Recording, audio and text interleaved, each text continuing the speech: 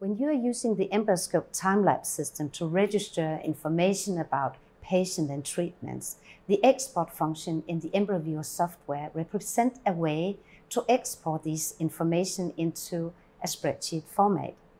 From there, you can analyze the data using your usual spreadsheet tools.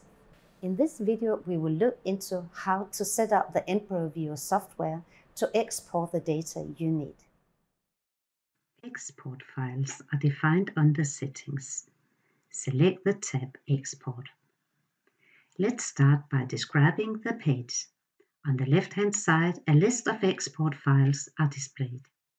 The software comes with some log predefined files in different file formats containing all variables and information from the EmbryoViewer software.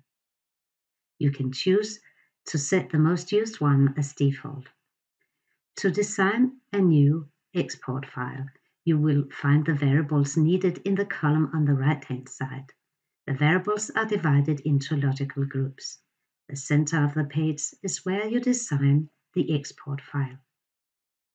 Before you create an export file, consider the purpose of the analysis and design the export file with relevant variables accordingly.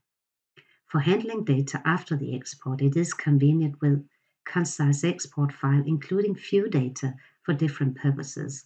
For instance, one for monthly reporting of outcome, another dedicated to QCF annotation, etc. Let's make an example. Start by pressing New and name the export file, in this case QC of annotations.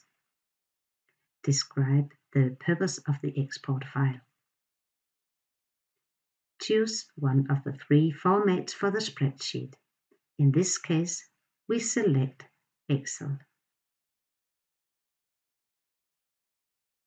If you select Autofill Intermediate Cell Division, the export file will contain columns with auto-completed data for cell division that have not been manually annotated by the embryologist. As an example, if T2 and T4 have been manually annotated, T3 will automatically be completed in the export file by using the T4 annotation entered by the embryologist. If you select empty wells, a row will be inserted in the export file if there is an empty well in the culture dish. The row will not contain any data. If you select for 16 rows, the export file will contain 60 rows for each culture dish included in the file, even if you are also using culture dishes with fewer wells. This may be useful if you're working with both EmbryoScope D, EmbryoScope Plus, or EmbryoScope Flex time-lapse systems. Now let's add examples of relevant variables from the variable groups to the export file. Select the chosen variables and then click the icon for adding it into the export order.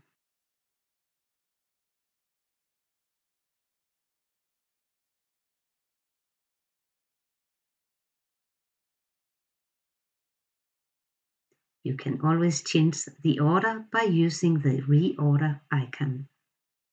If you decide to add comments from the drawing and comment groups to the export file, consider how many times different comments for each embryo should be included in the analysis.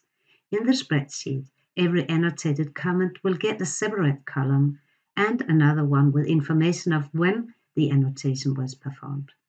Select the number of comments here. As an example, select 5. Press Save when the export file is completed. The export is performed from the database on the View Slide page. Mark the slides from which data should be exported and click on Export. Find the export file in the drop-down menu and save the data on a PC for analysis. This is an example of what an export file ready for analysis looks like in Excel. Now you know how to export your data from the EmbryoViewer to a spreadsheet. Remember, the information to export is completely up to you and can be information about patient, annotation parameters, and clinical outcome measures, etc. Data from export can be used to analyze, for instance, embryo development parameters or clinical outcome of a period of time. Thank you.